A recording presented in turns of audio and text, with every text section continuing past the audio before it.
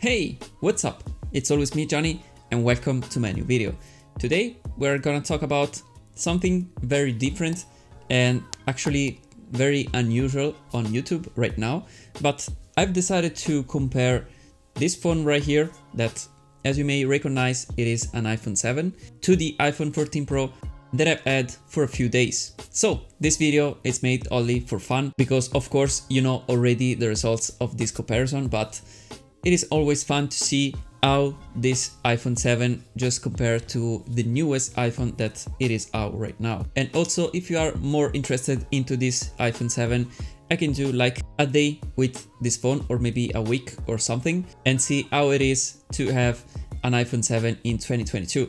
Let me know it down below in the comments and I will do maybe more video on this phone. As I was saying, this video it's only for fun, so you will know of course the winner of this challenge, but I had to say that the iPhone 7 kinda surprised me in the results and you will see it also on the screen, so you will judge by yourself. But knowing that it has all of this here, it's not bad at all in my opinion. So as you can see, I did some photos and some videos, but before watching those, I can say that it kind of feels good to have like a very light phone in your hand. It is very thin and actually it is very small. And it's kind of funny that a long time ago we thought that this iPhone 7 was very big, but right now it is very small actually. And it feels good to use this phone because, as I said, it's very light, very thin and also very small. So it's very comfortable to use it with one hand, and this is for sure a plus. I've had the iPhone 14 Pro, so it is not the biggest one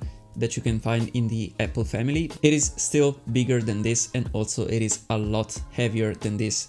Just trust me, if you never used an iPhone 13 Pro or 14 Pro, you don't know how heavy it is, that phone, because it's very thick. Of course, if you exclude that, you have right here just one camera.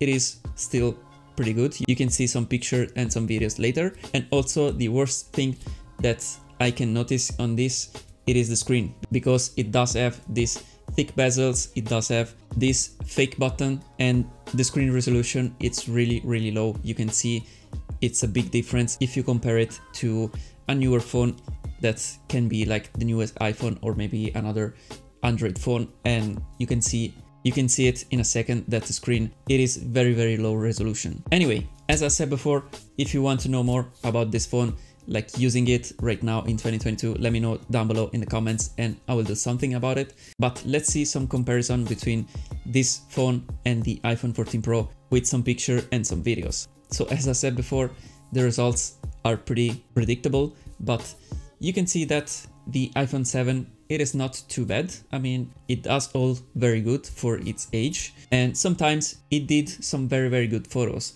In fact, if you have like some very good lighting and you have enabled the HDR and you take the very right angle, you can get some very good photos in my opinion. You can see still the difference between this phone and the iPhone 14 Pro, of course, but it is not that big. I mean, in sunlight and, as I said, with very good light, the difference it's very small, and you can see it very well in a sunny day when you have to take a photo with a very difficult dynamic range, because if you have to take a photo with some lights and some shadow, the phone will struggle and you can see probably the highlights are pretty much burnt. Also, if you are using the HDR function. But if you are doing some close-ups, some subject photos, you can see that it does very good photos still at this moment. The edge detection and the blurriness of the phone, it is not one of the best, but in my opinion, it is still decent. For the video side, the difference is pretty big because you have the stabilization of the new lenses on the newest iPhone.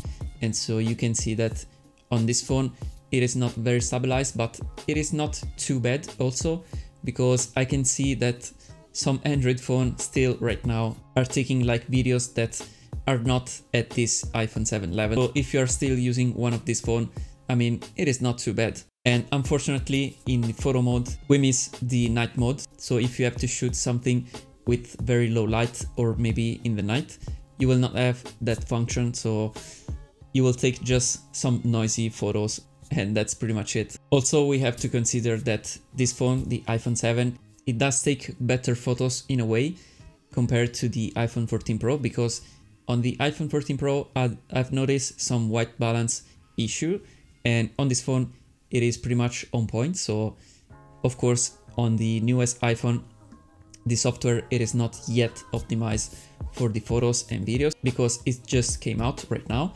But on this phone, you have much more stability on the white balance, so you can rely a little bit more on this one. And this is very funny in a way.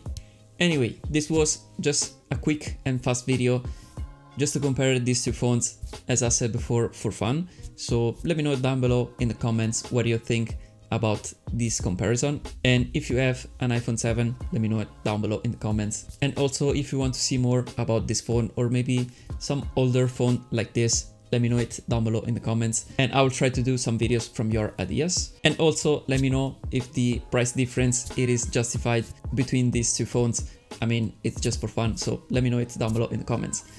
Anyway, if you did like this video, just hit the like button down below because it's free, and also subscribe to this channel so you will see some other comparison like this, and also some comparison between top camera phone, latest phone released. So check on my channel, you will see a lot of videos and a lot more are coming. So as always, thank you for watching this video, and I will see you in my next one. Bye for now.